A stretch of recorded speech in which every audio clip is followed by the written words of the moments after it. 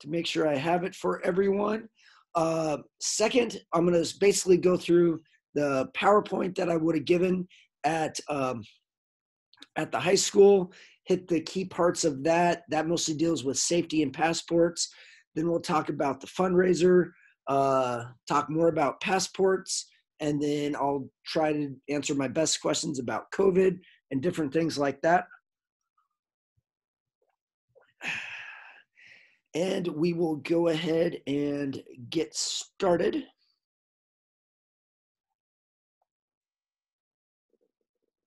Boom. Share. All right. Move that one down. Move this one up.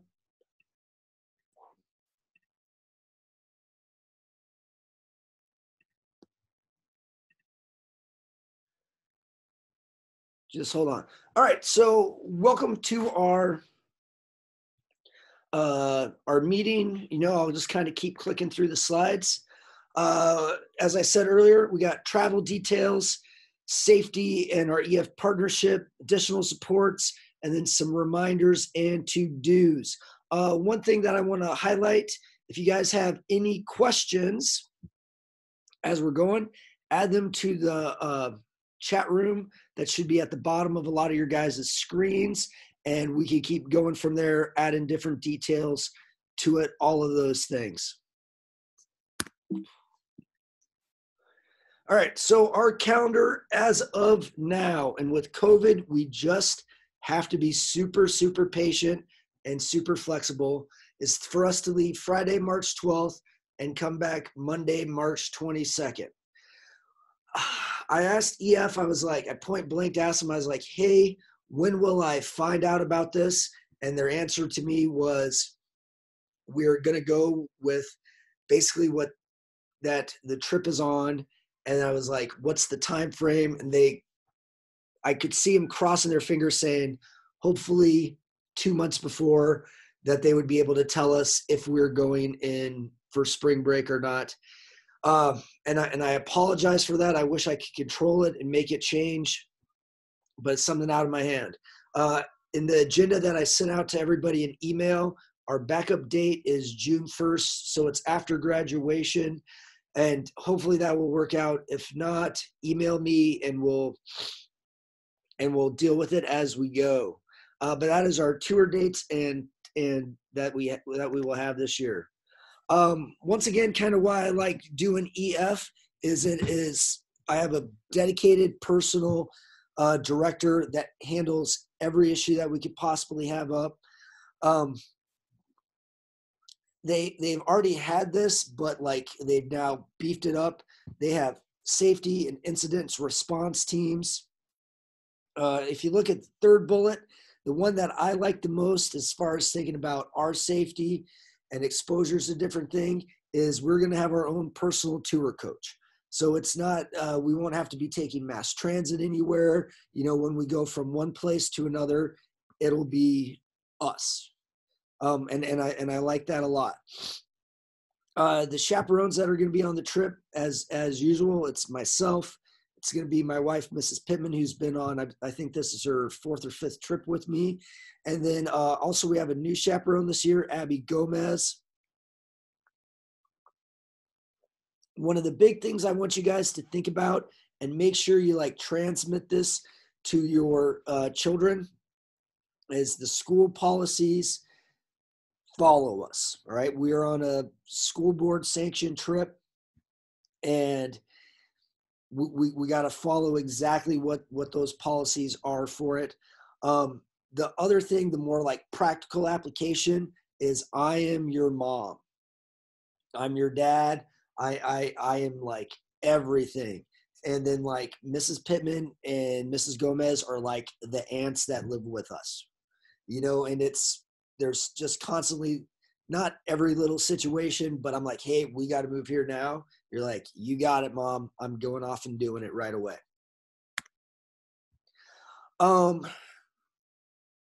Something that EF has highlighted and kind of wants to make sure every person who's taking a group out states is that they have a COVID response.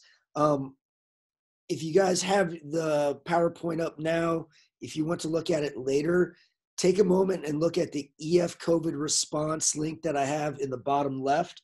I took a look at it yesterday, and basically no cost to us if anybody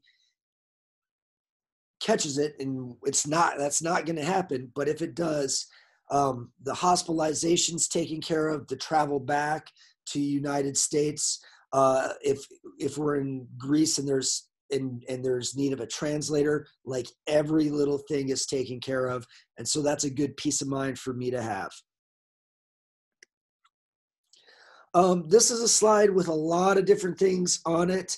I'll give you guys time to look at it. I wanted to highlight the things that I find to be the most important.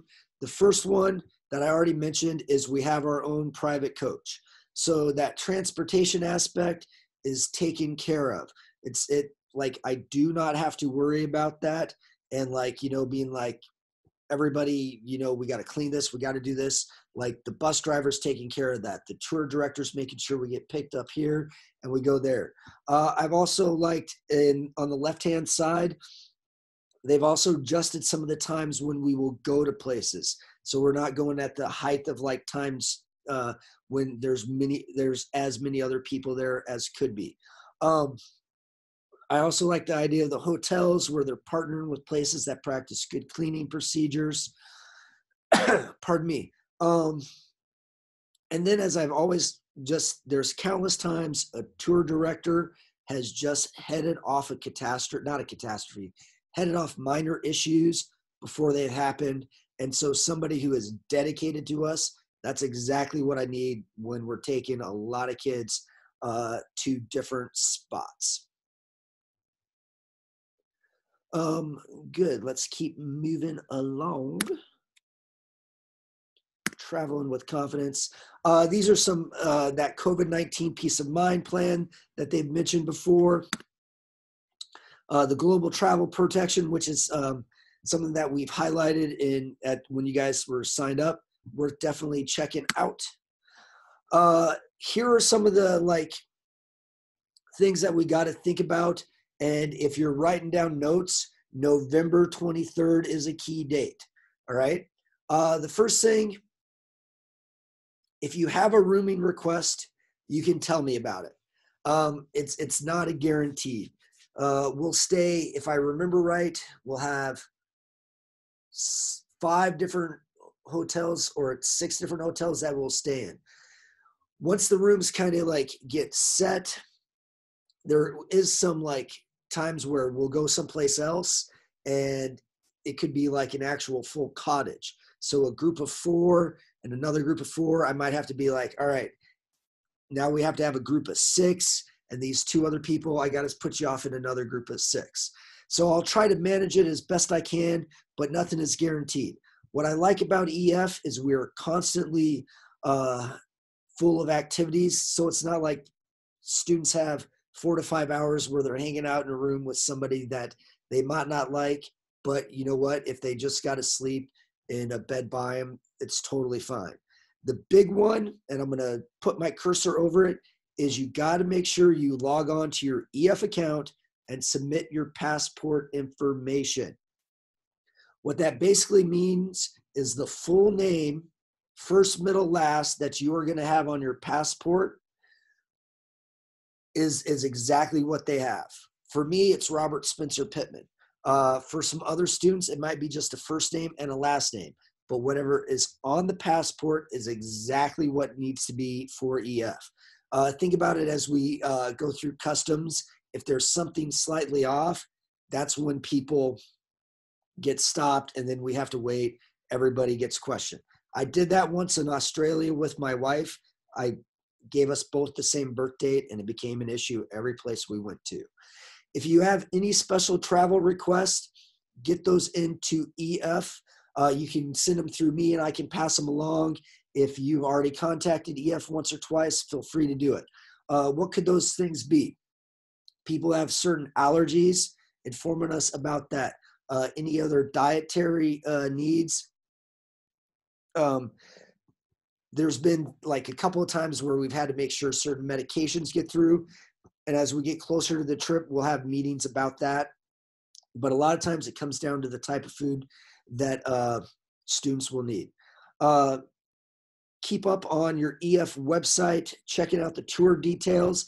And then, of course, the biggest thing, getting excited for a great adventure. All right, so this is a passport page.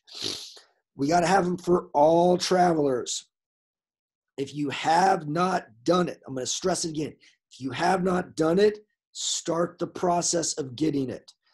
I inserted a hyperlink here, passport forms. If you click on that, that's going to take you right to our State Department's page where it has a list of all the different types of forms that you would need.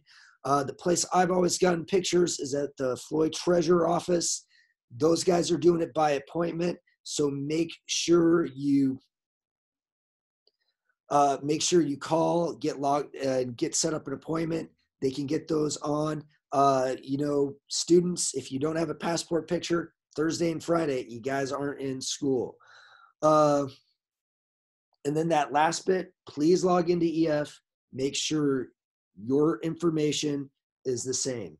The accurate birth date, the name that's going to be on the passport has to be the same for that.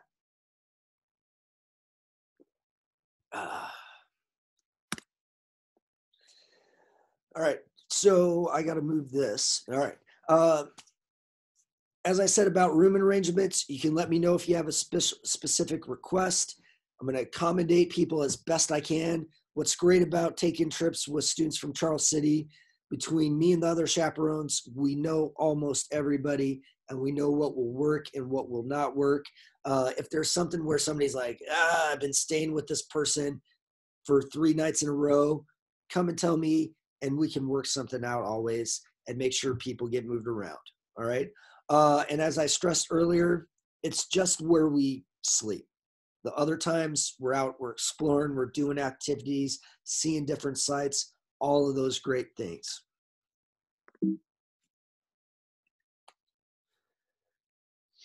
Once again, passport, passport, passport. I've only had one student in about the 200 odd some kids who've gone on trips with me now that did not come because of a passport. So if you have not done it, please start it tomorrow.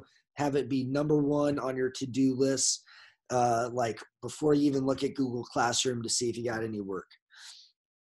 The meetings that we'll have as we get closer, we'll probably start about 6-7 weeks out, have a meeting about packing, medication, different things to think about. We'll have one a little bit sooner, about 3 weeks then, where we talk about like the brass tacks of how we're getting up to Minneapolis to fly, different things like that.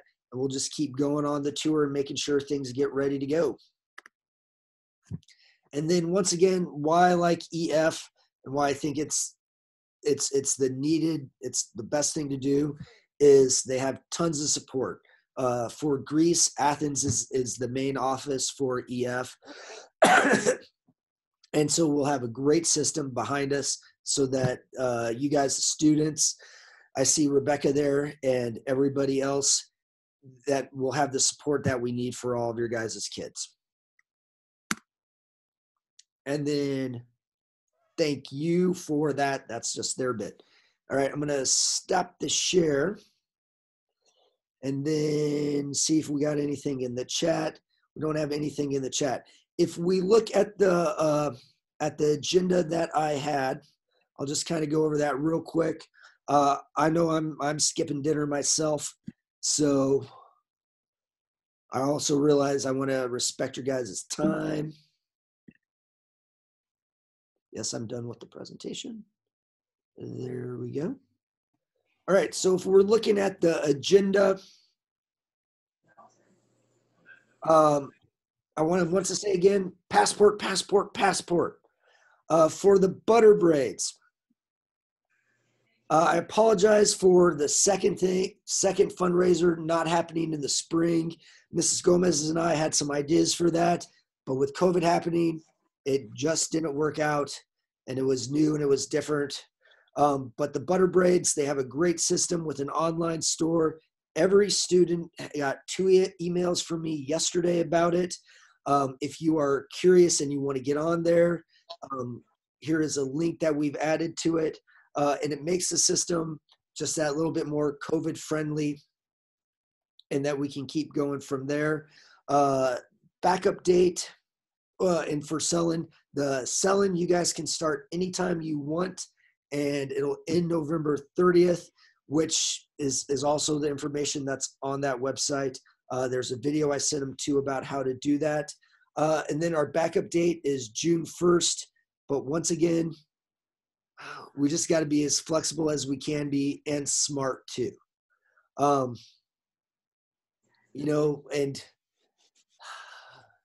to a degree, I'm going to trust what COVID says, but to a degree, I'm going to trust what EF says. But in the same light, if it just starts to feel bad, I'll make a change and be like, hey, we think it's better to go June 1st. But our backup date is set.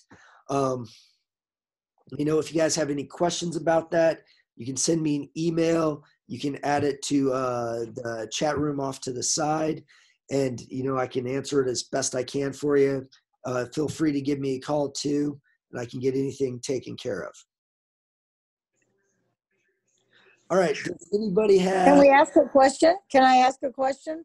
Yep. Let me first answer one. Okay. How many total participants will be on the trip? Okay. We are at 30 with the students and the chaperones. All right. And then Nancy, if you want to go ahead and ask your question. Yeah. Okay. Because I got the information for the passport long ago, but I didn't do it because I didn't know if we were going to have this trip. So because they're minors, like Avery's 17, we have to have one parent that has to come up here and be with her at the auditor's office. Gloria Carr does it. She does the passports. Okay, and the picture is, so I have the information, I'm working on it, but I have to get her mother up here. I have to get a parent up here for her to get her passport. So that's what you run into. You have to have one parent, if they are a minor, helping you do this. So you've got these dates that are coming up like really close here, right? Yep. And the passports take from 6 to 8 weeks to get them once we get it in. That's what she told me. Yep, they do. Okay. And so that's why I wanted to stress, make sure that information on EF is going to be what you fill out on the passport information. Oh, so I have that form. I have the form from Gloria and I'm filling it out. Yep. So if we get the EF information the same as the form, then that 6 to 8 weeks, let's say, over Thanksgiving break, Avery's parents are able to come.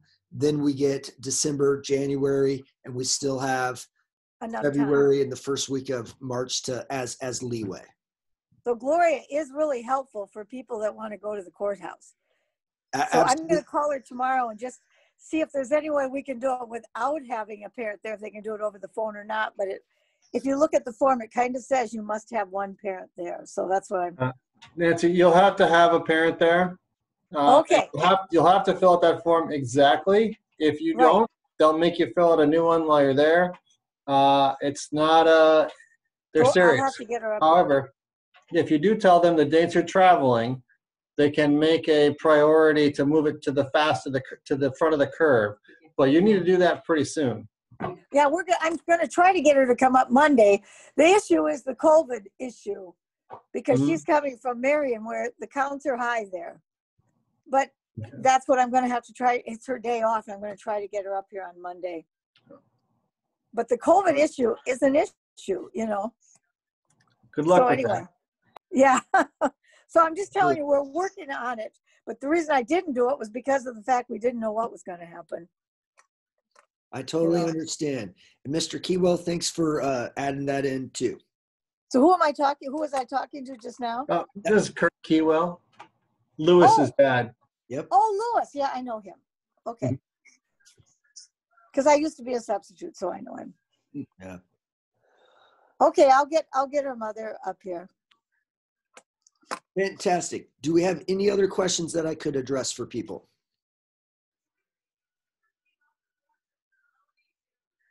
Okay, if not, I will go ahead and close off the meeting. I'll stress, email me questions. Give me a call if you guys need to. I'll respond back to them as soon as I can. I got to be at school Thursday and Friday, so I will be more than happy to keep talking to you guys. Thank you very much for organizing this. Much appreciated. No problem, and I'll have out the recording to everybody also in a little bit too. Thank you, Rob. Yep. Nancy, could I just ask you one quick question, just you and Yes. you and me? How is Avery's knee doing? Oh, well, she has to get an MRI or whatever, and she has to get permission from the insurance company to come. They think it's not a torn, it's the other meniscus. It's a meniscus. Okay. You know, so she might have to have surgery. She might not have to. But this person that she wrestled was highly ranked in the nation, and she literally purposely landed on her knee. Really? She took her down. Yes, she really did. She wanted to pin her, and the ref said, no, you know, she's got an injury. We're letting her out. Man. So isn't that interesting? She can walk without crutches, but she can. So she's been to 2 doctors now. All right. She's such a great young lady. Yeah. I hope she heals good. Yeah, and it may not, it's not torn. There's no muscle damage, there's no bone damage, but whatever they call it, it's not the torn one, it's the other one. Okay. So we'll see after they do that. All right. What we have to do. So that she should be all right then by the time that they go on the trip. Yeah, absolutely. I hope Yeah. so. All right. Have a good one, everybody. All right. Okay. Thank you. Yep. I'm going off.